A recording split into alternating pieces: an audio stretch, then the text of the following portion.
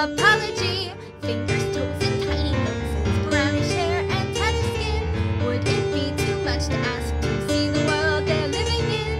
Everybody tells me that it's old and fake mythology. It's a mystery.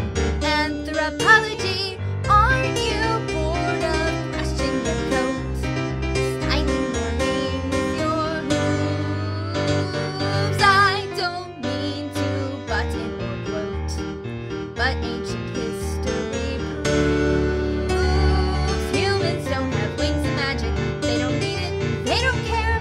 All they've got's imagination, new inventions everywhere. Babies, children, teens, and elders, all alike have clothes to wear. It's so real to me.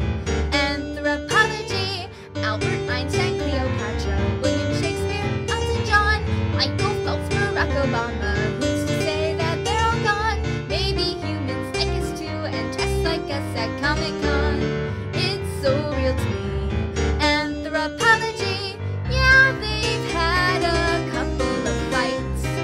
Nobody's perfect, you see.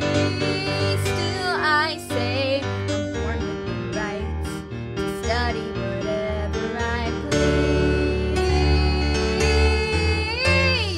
I don't need to horse around now. I can stand on two legs.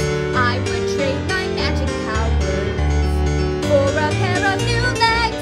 Grab a camera, come on, zoom in, 'cause your favorite mirror's a human, me! That is